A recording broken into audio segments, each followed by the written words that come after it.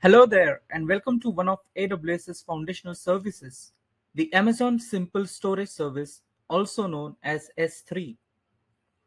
S3 is one of the most important topics for the exam, and it is expected to feature quite heavily on the associate level exams. It includes lots of different concepts, features, settings, and configurations. But let me assure you that it is not that difficult at all.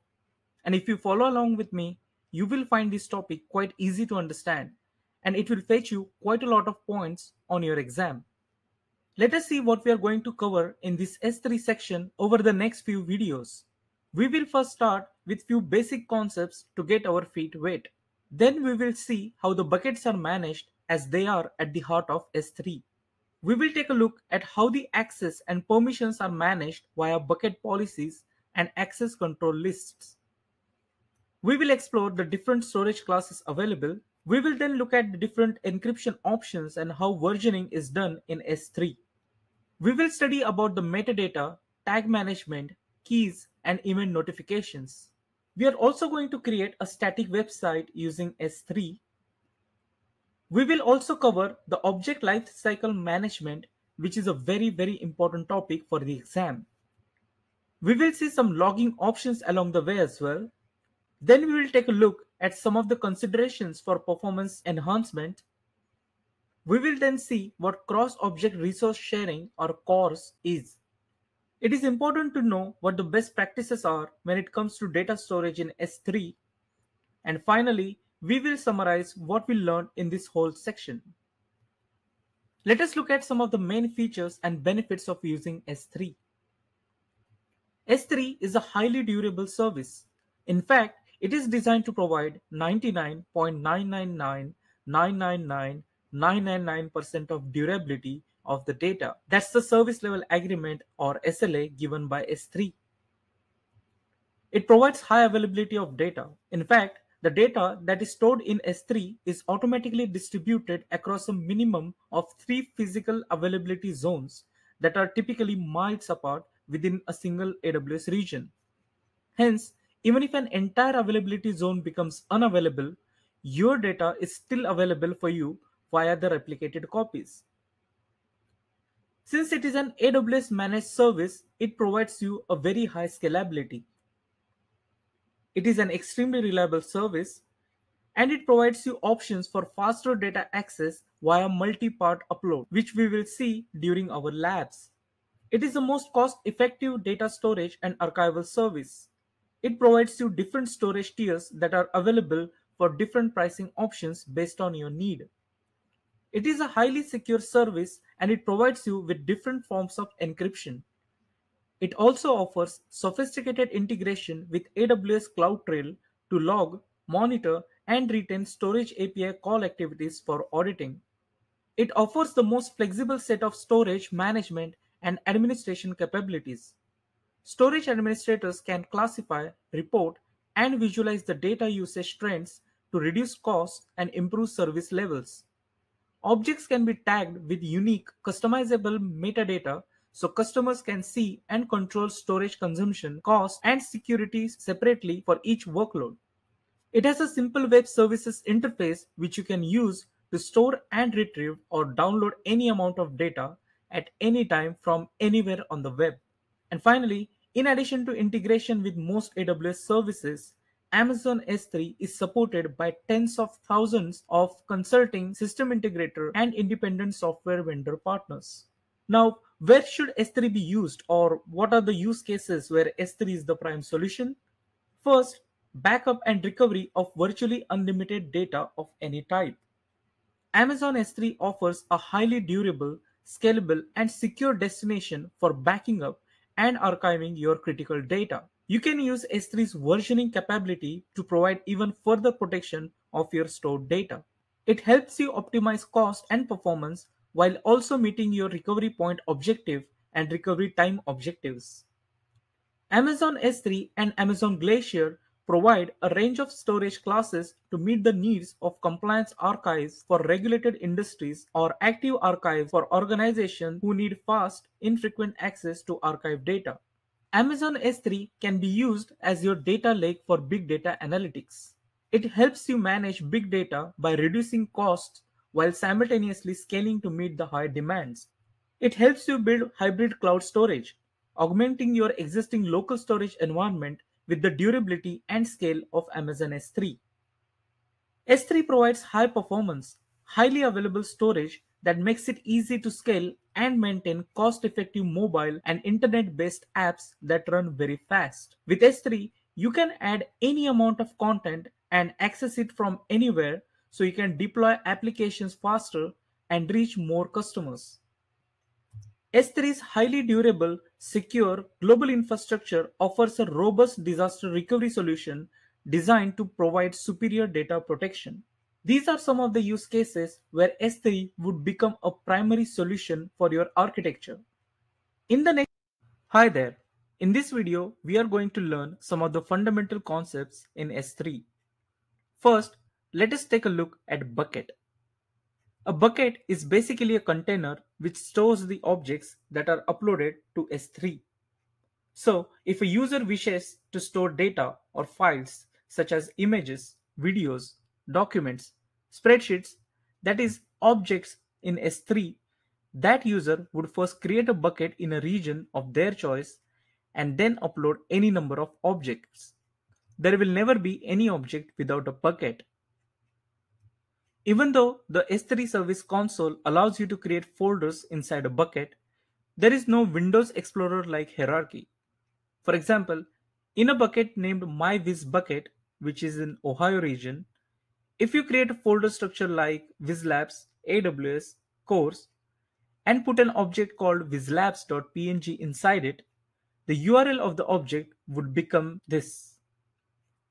However, and this is very important, that this part is the actual name or the key of the object. So it is just the logical arrangement of the objects, not an actual hierarchy. You can also access the object using the alternate style of URL. Now, this URL may seem longer and difficult to comprehend, but don't worry. We are going to learn about all the components of this URL as we go along with this video. You can also configure a bucket such that every time an object is added to it, Amazon S3 generates a unique version ID and assigns it to the object. We will be learning more about this later in the course. You can create buckets in any region you want, but to optimize the latency, minimize costs, or address regulatory requirements, choose the AWS region that is geographically closer to you. For example, if your location is in UK, then creating the bucket in London or Ireland region would be more beneficial to you than creating it in any Asia Pacific regions. Now let us see what the objects in S3 are. Objects are the fundamental entities stored in Amazon S3. An object could be an image, audio or video file, a PDF or a Word document, an Excel sheet, and so on. The objects consist of the object data itself and the metadata, that is the data about the object data. By object storage, it means that S3 does not care about the data that is stored as an object. So S3 can never see the actual content inside your objects. And that's the most important point about object storage as compared to file storage. In object storage, such as S3, the service will not have the access to the content of the object. It only can read the metadata associated with that object. As I mentioned, S3 does have access to the metadata, that is the set of name-value pairs that describes the object. For example, an object may have date last modified and standard HTTP metadata such as content type. You can also specify custom metadata at the time the object is stored. An important point to remember is that the objects belonging to a bucket that you create in a specific AWS region never leaves that region unless you explicitly transfer them to any other region. Now let us look at what endpoints are. An endpoint is a URL that is the entry point of a web service. Most Amazon Web Services offer a regional endpoint to make your requests to reduce data latency in your applications. For example, If the region is Ohio, that is US East 2, the endpoint for REST API for S3 service is S3 dot US-East-2 dot AmazonAWS.com or S3-US-East-2 dot AmazonAWS.com. So in this URL, this part is the endpoint. As we mentioned before, every object has a key which is basically its name or its unique identifier within a bucket. Every object in a bucket has exactly one key. So the combination of a bucket, key, and version ID uniquely identifies each object in S3. Every object in Amazon S3 can be uniquely addressed through the combination of the web service endpoint, bucket name, key, and optionally a version. So in our example, this part is the actual key of the object. When you create a bucket, you have to choose a region. However, you can access your buckets from any region. And that is why when you go to the S3 service page in AWS console, you will see that no specific region would be selected at the top of the screen. Whenever you will be creating a bucket, you will have to choose a region. But you might want to choose the one that optimizes the latency, minimizes cost, or addresses the regulatory requirements. Objects stored in a region never leave the region unless you explicitly transfer them to another region. And finally, you can replicate the objects in one bucket in a region to another bucket in another region via cross-region replication, which we'll see in the upcoming videos. Now we come to one of the most important parts of S3 fundamentals, the AWS data consistency model for S3. Data consistency model depicts how the results would be after certain operations such as puts, gets, deletes, etc. are done on the objects. First, S3 is an eventually consistent system. Before we see what eventually consistent means, let us first understand what consistent means in this context. Being consistent in this context means that if a user performs an action A on an object, the object should be in the most up-to-date or consistent state when another user performs an action B on it. For example, if a user changes a property of an object, say the key of it, from ABC to XYZ, and another or even the same user reads the same property of that object in the next moment, say within a second, it should have the most up-to-date XYZ value, not the ABC, which is the old or stale value. That is called as a consistent service. Eventually consistent means that in the same scenario, when the user accesses the object in the next moment of time, the value that is returned may contain the stale value ABC. However, it will eventually show the up-to-date value XYZ after a minuscule delay. Hence, the term eventually consistent. I hope the difference is clear because it is very important that you understand this characteristic of S3 before we dive further into the other concepts. Now, one might ask, why is S3 eventually consistent? Well, because as I mentioned earlier, your data is automatically replicated across multiple servers and locations within a region. So, the changes in your data may take some time to propagate to all the locations. As a result, there are some situations where the information that you read immediately after an update may return the stale data. Let us quickly see the difference between eventually consistent read and consistent read. Eventually consistent read may have stale reads. It might show you the lowest read latency and it will have highest read throughput. Whereas consistent read will not have any stale reads. It will always show you the most up-to-date data. It may have potential higher read latency and potential lower read throughput. Now that we know the difference between consistent and eventually consistent, let us see where S3 is consistent and eventually consistent. When the user do puts of the new objects in S3 bucket, S3 is read after write consistent. That is, if you create a new object and then do a read operation on it, the object will always be available and you will be able to access its properties. That means it will always give you the consistent result for a read whenever a new object is put or when a new object is uploaded to S3 bucket. Head or get to the object key name before creating the object. S3 is eventually read after write consistent.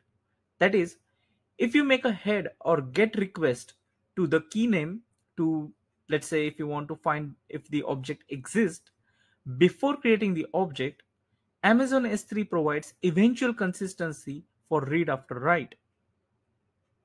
When you do the overwrite puts, that is, the object already exists in S3, but you overrode some properties onto it, S3 is eventually consistent in that situation. That is, if you overwrite, let's say, the key of an object and do an immediate read, you may still get the stale key back due to the eventual consistency. Similarly, when the user deletes an object from S3, S3 shows eventually consistent behavior. That is, if you delete an object and do an immediate read, you may still be able to access the object. But after a certain short period, the object will be eventually no longer be available. So for the exam, always remember that S3 is read after write consistent for new puts. However, for the override puts, it is eventually consistent. Similarly, for deletes as well, S3 is eventually consistent. Finally, Amazon S3 provides a REST, that is representational state transfer, and a SOAP, that is simple object access protocol interface for bucket and objects management. The native interface for S3 is a REST API. Using REST, you use standard HTTP or HTTPS requests to create, fetch, and delete buckets and object. The REST API uses the standard HTTP headers and status codes so that standard browsers and toolkits work as expected. It maps standard HTTP methods such as put, get, delete, and post to create, read, delete, and update operations. Regarding SOAP, just remember that the support over HTTP is deprecated, but it is still available over HTTPS. In this video, we'll learn some of the basic but most important fundamental concepts in S3. First, we learned about what a bucket is. We also saw what objects and metadata are. We learned about endpoints, key of an S3 object, and region. Then we learned about S3 data consistency model, which is very important for the exam. And finally, we learned about REST and SOAP interface. I meant this REST and SOAP interface.